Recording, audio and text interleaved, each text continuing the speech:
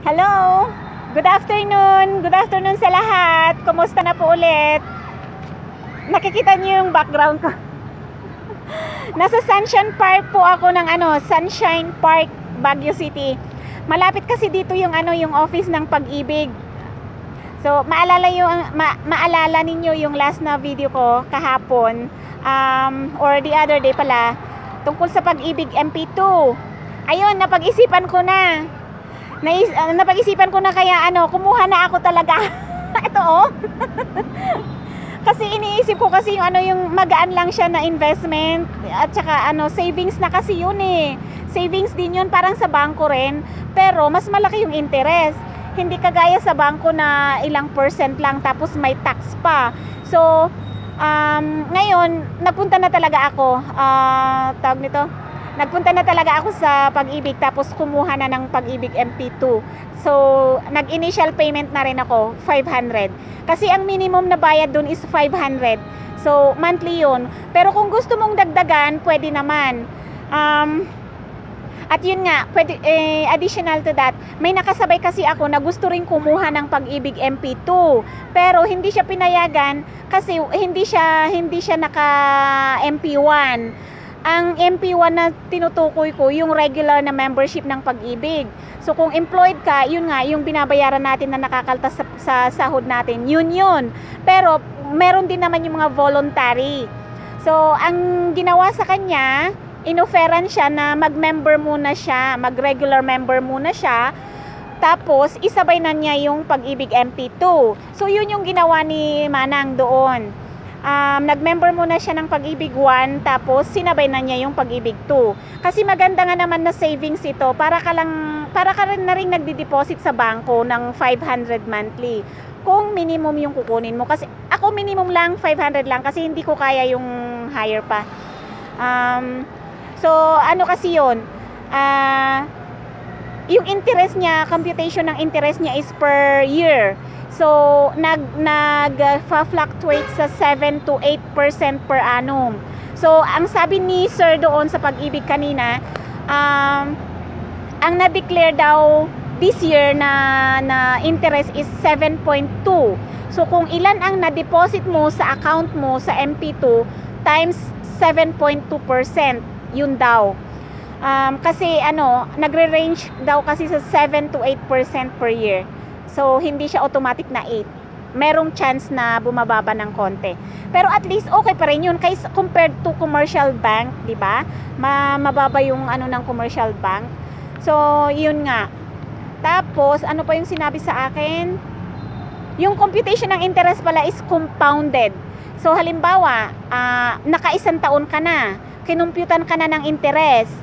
Yung interest nung first year mo, pag nag-compute na naman ulit sila ng interest the following year, pati yung interest mo this year, may porsyento na rin, may interest na rin yun. So, compounded siya. So, maganda talaga. Kung malaki yung dinideposit mo, mas malaki din yung interest ng pera mo. Yun.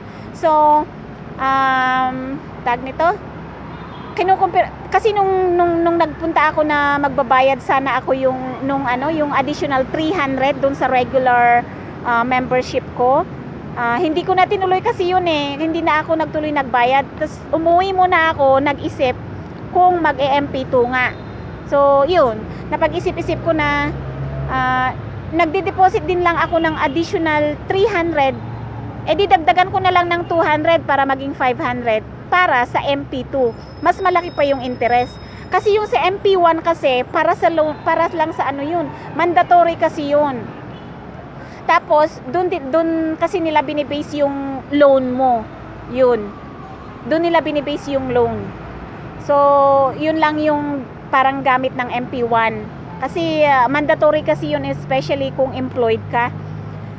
Kasamantalang itong MP2 parang voluntary na lang kasi para savings nga savings and yun nga, investment.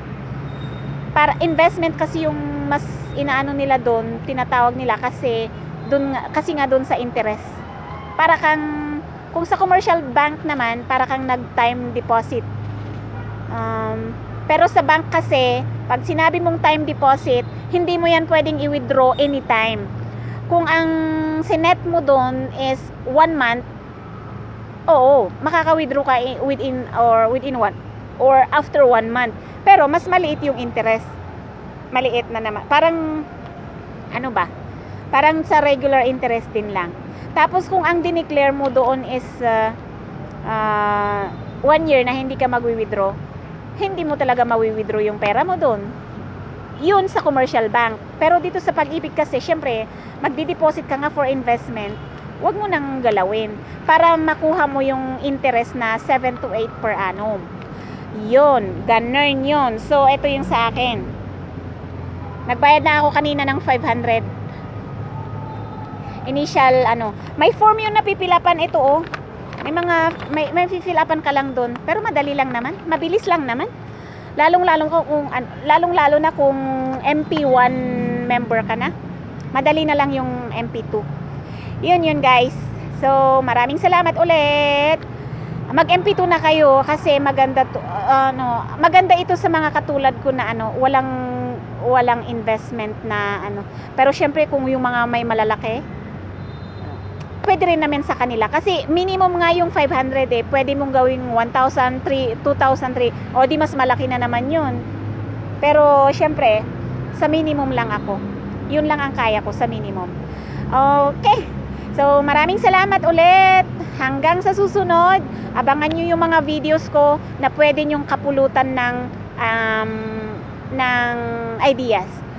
Kasi syempre, kung hindi ko man nagagawa sa buhay ko, baka applicable sa inyo. Yun yung point ko.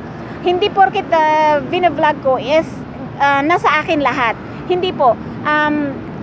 Maaring hindi applicable sa akin. Alam ko pero hindi applicable sa akin. At applicable sa inyo. Yun. Kaya ko sinishare. So, sige, final na. Bye na talaga. Pasensya na kayo. Ganito talaga ako sa personal. Bungis-ngis. Okay. Thank you. See you again on my next video. Mwah.